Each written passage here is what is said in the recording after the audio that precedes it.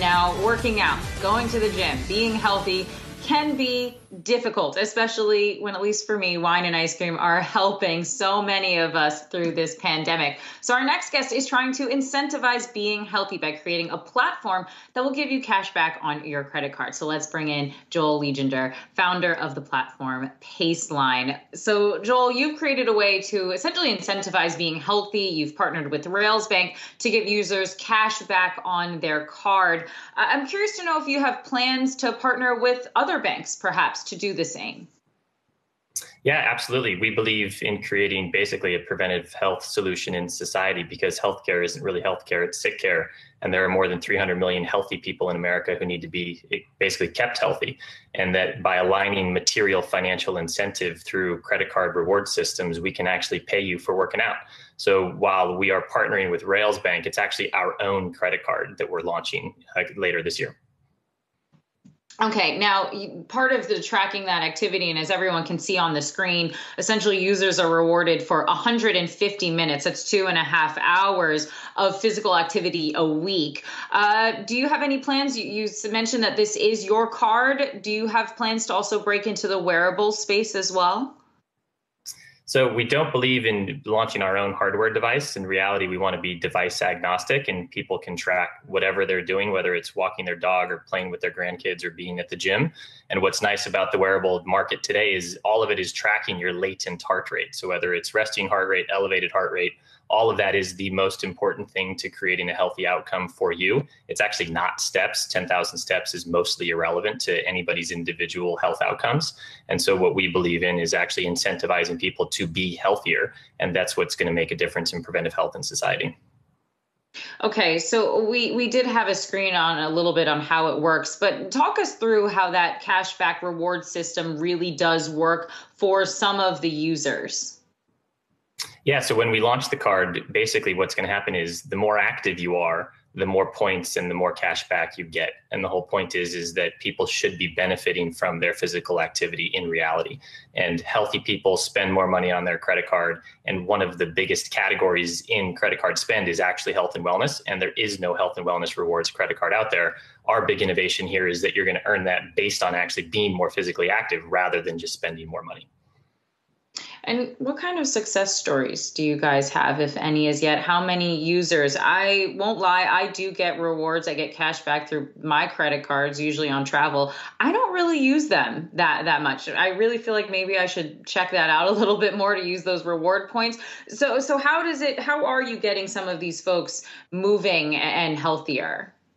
That's a great question. So we launched just this time last year. We've grown more than 20 times just in 12 months. And we've actually just hit the #1 downloaded app on the App Store in the health and fitness category. And we were actually top 40 overall for all free paid apps. And the whole point here is that people should be benefiting from the hard work they're putting into taking care of themselves.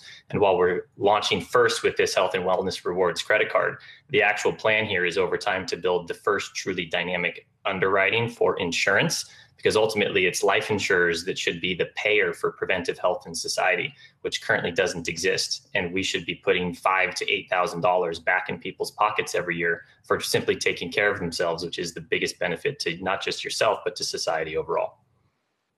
Okay, so I have so many questions now. I know you're starting out with incentivizing being healthy, at least in terms of that heart rate. And we have some folks over here that are like, wait, what do you mean that steps don't matter? Because that's all they've been focused on lately. I know you mentioned that it is the heart rate that's most important.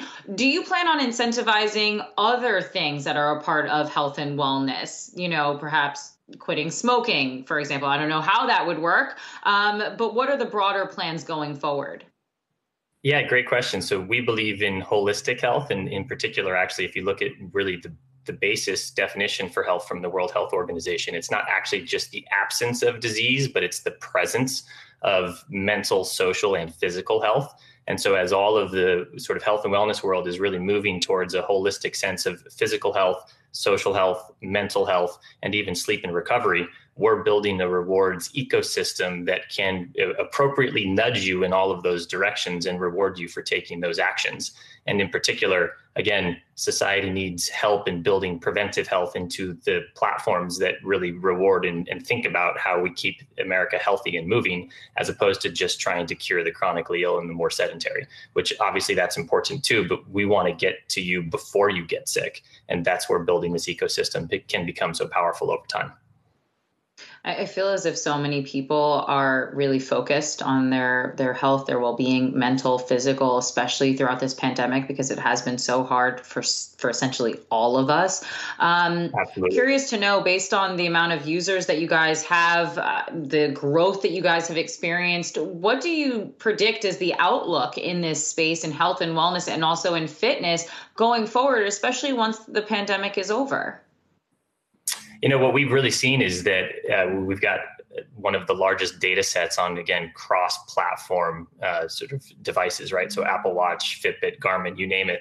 And people, because they have more time, are actually taking care of themselves in a much more consistent and longer term way. So rather than people going to the gym maybe just 2 to 3 days a week for, say, 90 minutes, people are actually getting in exercise much more frequently, 4, 5, even 6 times a week, even if it's just 20 minutes here or 30 minutes there. And what we believe is that you should be rewarded to do any type of physical activity. So while Peloton and Echelon or Emir or any of these connected health and wellness platforms have done so well, what we believe is that your holistic health is beyond just what your last workout was or your last run was. And it's not also about how fast or how far or how hard you went.